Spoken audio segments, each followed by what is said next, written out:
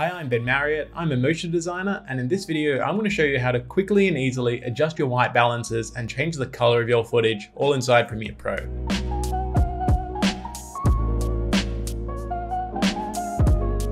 Adjusting the colors of your footage is called adding a color grade. It's used to make your footage look the best it can be and make it more cinematic. It can even change the whole mood of your footage, which helps you tell a story. And it's also the last step normally in a video production process, which can really just be the cherry on top and make your footage look really professional. When working with color, it's best to work in the color workspace. So let's select that up here.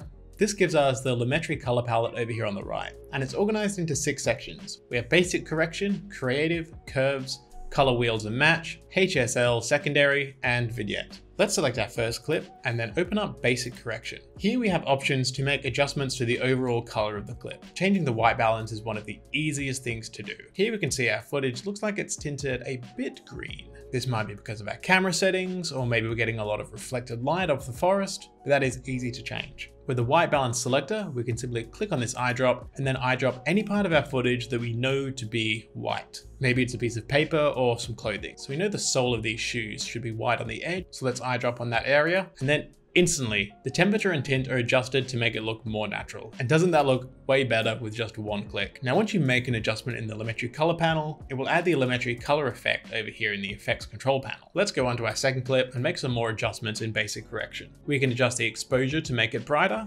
increase the contrast, brighten the highlights, darken the shadows, adjust the white and black points. But there's also a very handy auto feature as well. And if we simply click that, it does a really good job of adjusting these to enhance your color in a single click. And we can click reset to see how that was before. So we can see with just one click, it already looks so much better. And of course, we can increase the saturation as well. To add an overall look to our footage easily, we can do that in the creative panel down here. And we have a preview window here where we can scroll through all the different looks that we have available. Let's scroll through to find one we like. Here we have Matrix Green, very nice and dramatic. To apply that, we just simply need to click in this preview box, and that's applied to our footage. Or if you already know the name of the look you want to apply, you can apply that by selecting it from this drop-down menu.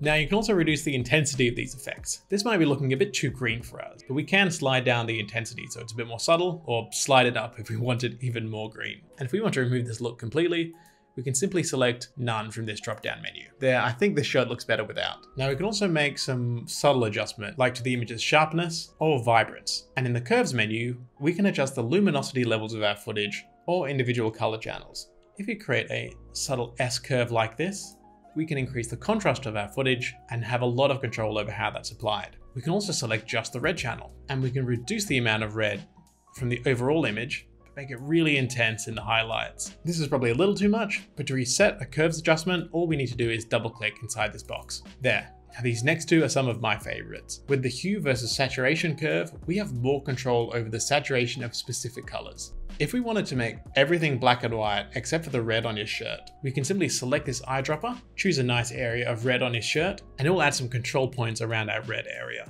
Now because red is right at the edge, we can use this horizontal scroll wheel to put that more in the middle. Now we can drag the control points either side of red down, and that will desaturate them. And if we do that on both sides, only the red in his shirt is remaining. There's a bit of red in his flesh tone, but if we drag this control point that's in our orange areas closer over towards our red, we'll reduce that as well. And through every frame on this clip, that is applied. Let's double click to undo that. With hue versus hue, we can select and swap colors. So let's eyedrop the red on his shirt again, which gives us again these control markers. And here if we select the middle controller where our red is and drag that up, we can see that our red starts to become pink, and then purple, and then blue.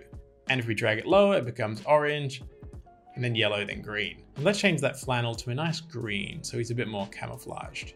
This is perfect if you want to change the color of a piece of clothing really quickly. In Color Wheels and Match, we can make color adjustments to the shadows, the mids, and the highlights. This is very easy to make the shadows just a bit cooler and maybe make the highlights a bit warmer. And of course, you can toggle these effects on and off with these arrows here, so you can compare the before and after. In HSL Secondary, we can make even more refined adjustments by selecting a range of colors and make nuanced adjustments to them with color correction, denoise, blur, and sharpen sliders. And in the last menu, Vignette, we can add a faded darker or lighter border to our footage. Typically it's darker, and that will draw our eye more towards the center of the frame. With our feathering, we can adjust how gradual that vignette is. I definitely might prefer to have more feathering so our vignette becomes a lot more subtle and we can't see where the edge is. if you want to save your adjustments as a preset to use in other clips or other projects, we can simply click on this hamburger menu next to Lumetri Color up here and choose Save Preset. We can also export this as a .look or .cube file for use in other color grading applications. Now there are many color effects in Premiere Pro. I'm going to show you two useful ones on another piece of footage.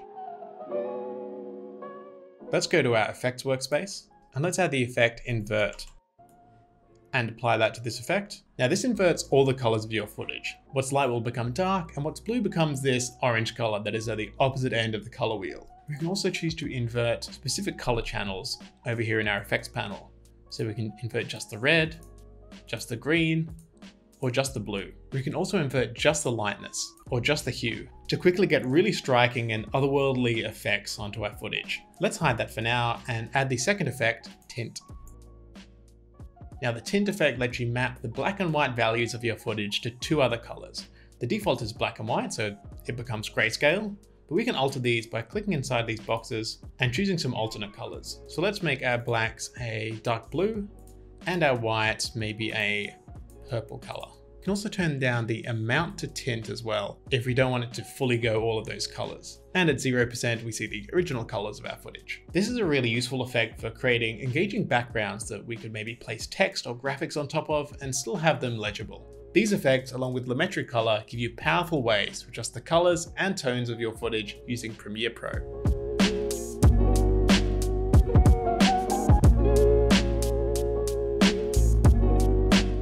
I hope you've enjoyed this video. We've learned how to quickly and easily change the white balance of your footage, how to use Lumetri Color to add a color grade, and also how to use the effects Tint and Invert to create some more wilder color changes. Please check out the rest of the videos in this series, all about adding effects inside Premiere Pro.